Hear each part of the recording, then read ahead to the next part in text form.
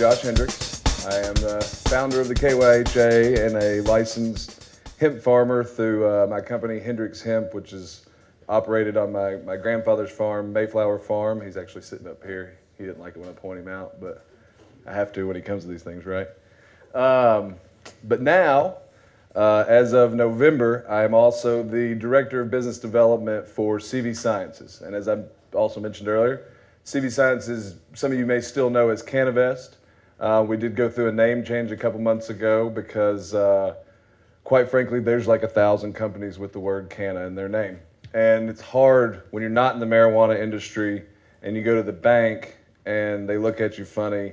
So we became CV Sciences. We're a life science company, and you'll see why in a little bit, but that's because we see this as a natural supplement. We see this, I take turmeric every day as well as my CBD pill. Don't think of it any differently. And we want to see it regulated that way, and we want to see the market driven that way. So that's kind of where we're going with this. I always show this slide because you know, a lot of what I do, regardless of the company that's in front of me, is because I believe in this crop, and I believe that this is the state to do it. I say all the time, we're the Silicon Valley of hemp. I mean, we're sitting here in our Stanford for this industry, right? So we have all the resources at our hand. We've all talked about the KDA and Commissioner Comer, and now Commissioner Quarles is going to support us. So when I went to California and we were trying to figure out what my role was going to be in all this, I kind of told them what my role was going to be because all they cared about was being in Kentucky, because all they care about is having a domestic supply source. As Chad talked about earlier, we do have product, and it is not Kentucky proud, and it is not domestically produced. Everything is done in Europe, and it's shipped to California, and we refine that material into our products, no different than David Bronner does when he gets his hemp from Canada, or John Rulak does with Nativa when he gets his hemp from Canada, or from somebody getting it from Australia or whatever. We took a legal method 5 years ago to getting material that we could use to produce CBD products, and we tried to kind of develop the market that way. So we're in Kentucky because we believe in this. We do not have an employee in Colorado. We do not have an employee in Tennessee. We do not have an employee in Europe anymore. We have some consultants in Europe still because we have a pretty big market, and we're hoping that the U.S. production can catch up to our demand as we move forward. But we're going to drum that down a little bit. We grow 3,000 acres of hemp in Germany, and the goal is to grow none as early as next year. So my hope is that all of these guys succeed. You know, when I first got into this business, there was a lot of competition, a lot of, well, I don't want to tell you what I'm doing because what if you try to do the same thing? I promise it doesn't matter. There's enough to go around. There was plenty of tobacco companies back in the day, and we're all doing things slightly differently. And I think working together is the best way to do it, hence the KYHA. So we just want to bring it home. Personally, that's a big passion of mine. And for our company, you know, it's a no-brainer, right? If we can have Kentucky-grown hemp and U.S. Kentucky processed hemp, so it has a Kentucky Proud label on it, there's a really good chance that our fancy laboratory in San Diego won't be in San Diego anymore, or that we'll have one there and one here. That's the kind of potential that we would like to bring to the state, and that's the reason we're involved with so many things here. I mentioned the products we have. You probably saw the display in the back, and if you've got your goodie bag yet, if you haven't, make sure you get one. There's a sample of the peppermint spray in there for everybody. We've got a lot of marketing materials and stuff in there too, so make sure to check that out. But this is our product line. I mentioned we're CV Sciences now, but our product line is Plus CBD Oil. So if you go to pluscbdoil.com, you can purchase any of our products. That is the only time you will ever hear me sell any of our products, and you'll see why in a minute, because I don't have to. I don't have to do any selling. That's not my job. There's a reason they put domestic production on my title, because that's my only focus, is figuring out how to accomplish what they accomplish in Germany. We may not replicate it, we may tweak it, we may completely change it. But how to accomplish getting the same material we get from Germany, from Kentucky, and I mean, to be honest with you guys, as much as it would break my heart if it's not from Kentucky, but someone else beats you to it, we're probably going to get it from there too. And we may need multiple supply sources, but I'm very confident that we're going to get there first. And you know, I'm the only one working on this, and I'm not anywhere but Kentucky, so I think it'll probably end up happening here. All of our products have these total plant complex formulas. These certificates are available upon request. Anytime you purchase a product, you can even get more specific results of what's in your product. That is something we stand firmly by. We want people to understand and to feel comfortable with what they're putting in their bodies. Same thing for the gold. We also do have bulk supply. Companies buy this and repackage it or buy in bulk, kind of Costco style, I guess. Either way, we certainly have that available. I did want to talk for a second about the rapid rise of CBD. For those of you that aren't familiar with Leafly, Leafly is a cannabis news source. They're obviously focused on marijuana, and they're really, for just because Colorado based, right? Well, you can see the amount of clicks or amount of searches they were getting on these 4 categories has rapidly increased, and CBD has become the most popular, right? Well, they reached out to us and said, what can you tell us about CBD? How is hemp involved? How is it different, et cetera? So we've been providing them with a lot of information. We're kind of their go-to source for hemp things. So I definitely, check out Leafly. Don't check out the other stuff, but just go to Leafly and type in hemp, and you should be good. The reason Leafly has become so popular in the cannabis industry is because they took out a $200,000 ad in the New York Times. Within a week, they were the most mainstream resource for information on cannabis, and that goes for hemp too. If you're familiar with the Kentucky Hempsters, they write, exposés about all of the hemp industry except for CBD, and our company kind of handles that from a scientific standpoint because we have a lot of really smart people, a lot smarter than me on staff that know how to talk about and write about this kind of stuff. It kind of exploded. We saw weed in on National Geographic and talking about cannabis research in Time magazine. And while this was all cannabis related, this did not hurt CBD, and it especially didn't hurt hemp-derived CBD, because a lot of people don't want to consume marijuana. The reality, there's obviously it's a big market. Colorado's doing great, but a lot of people want to feel better and have the benefits of taking a vitamin-like supplement without thinking that they've done pot, for lack of a better word. So the increase in marijuana attention has actually only helped our company. We're all over the marketplace with CBD products, and we get stories all the time from our retailers that say people came in, heard about it, what it was. We train the retailers. They told them about how it wasn't marijuana.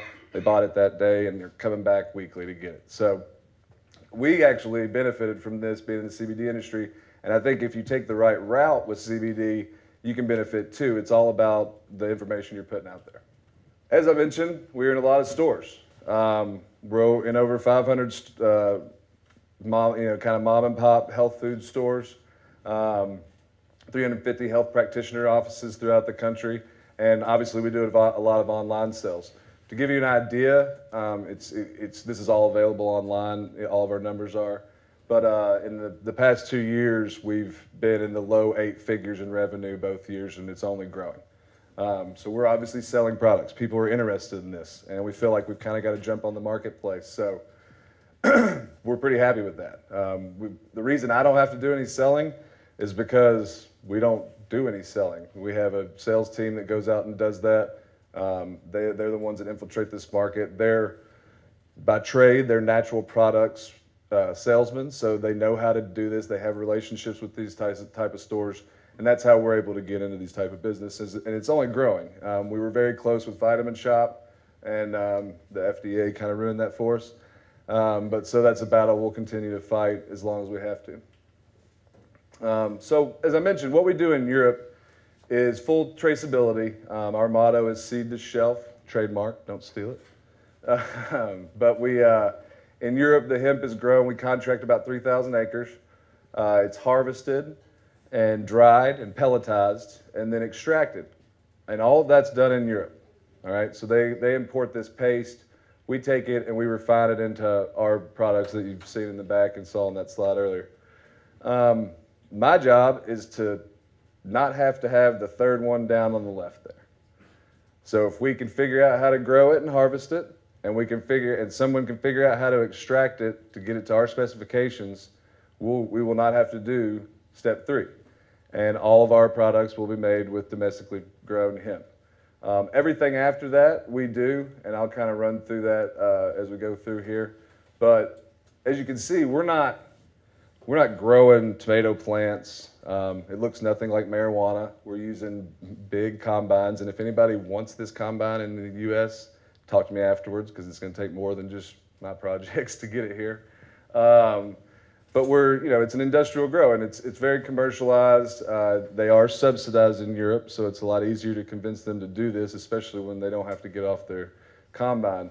But that's what we're working on. That's why we're invested in the UK research, invested in Murray State, Kentucky State, and all in different ways, and why we're working with 4 farmers and just continuing to expand our knowledge of will these varieties grow here? If not, what will? And then how do we get it from step A, B, and C to where we get it and we can test it and then put it into our products. Like I said, it's a very dense grow. This is not done in plastic. There's no irrigation. It's not it's not a marijuana grow or a hemp grow that looks like a marijuana grow, and that's not there's anything wrong with that. But it's just not our business model. And as I said earlier, that doesn't mean this is how we'll do it here. I'm not the guy that's probably going to figure that out, but whoever figures out the best way to do it here and the cheapest way to do it here and the way we can get the most value for the farmer and the processor and then obviously ourselves on the retail end, that's the model we're going to use. We just haven't figured that out yet. I got a couple pictures here. Would you guess that this is in Europe or in Kentucky? Anybody? Kentucky? How about this one?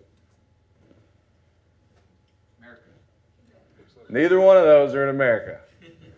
And my field was not anywhere near that big or that pretty. But I have faith that this year or next year, my slides will have some really pretty Kentucky hemp in them, right?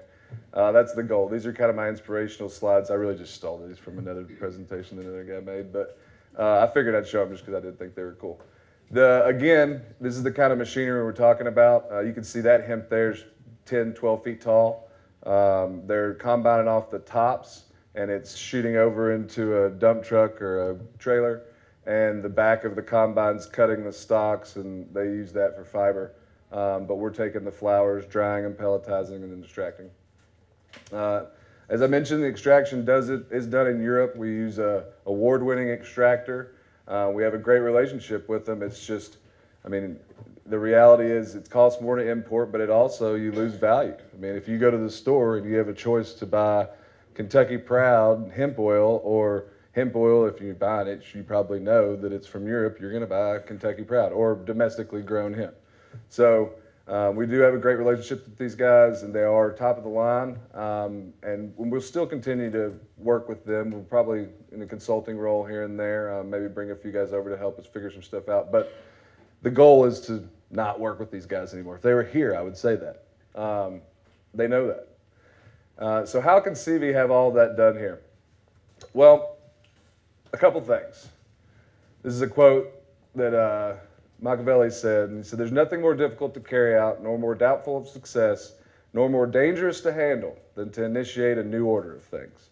For the reformer has enemies in all those who profit by the old order." Hemp is this quote is hemp. All right. There's a lot of other parties out there, regardless of fiber, grain, or CBD, that do not want to see hemp succeed. Obviously, the pharmaceutical industry would be one of those right now.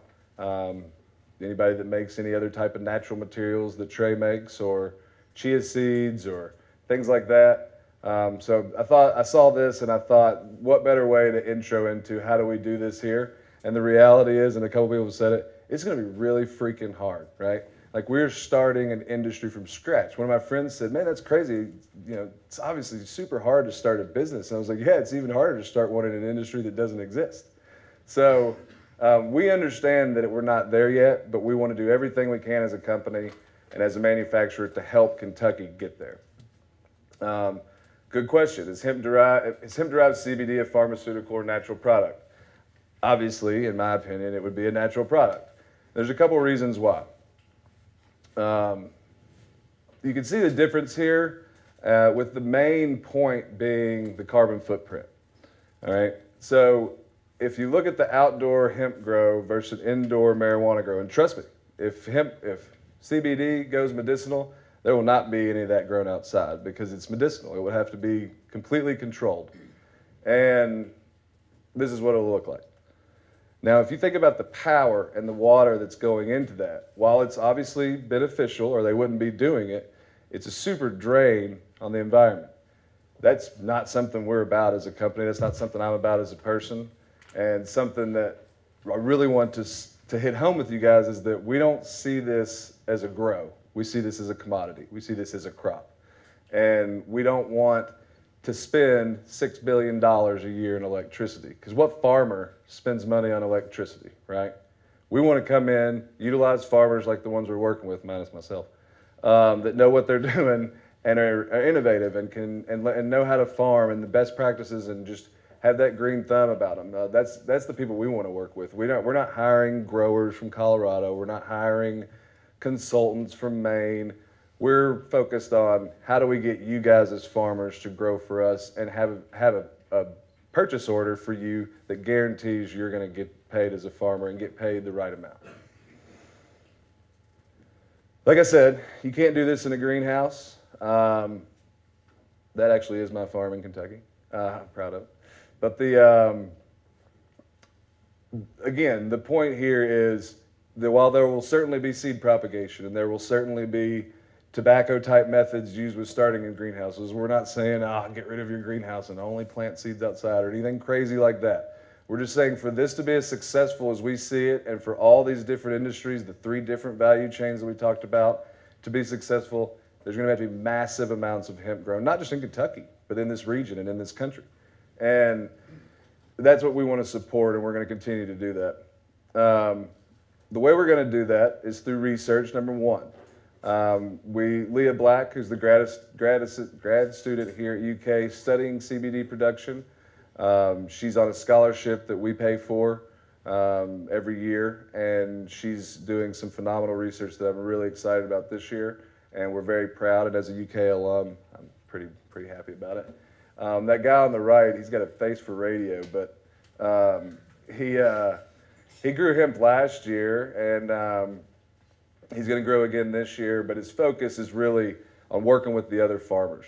How do we grow it? My farm's only 100 acres. We're never going to, unless I start buying up a bunch of land or leasing up a bunch of land, I'm not going to be a huge hemp producer, but I do want to push that forward. So we're working with 3 other farms besides mine throughout the state, one down in Murray, Joseph Kelly and his company or his farm, West Kentucky Hemp. He's a big-time farmer and really, really excited about what we're doing, which goes along great because we also work with Murray State and Tony Brannon. We're going to provide them with a small scholarship and some seeds.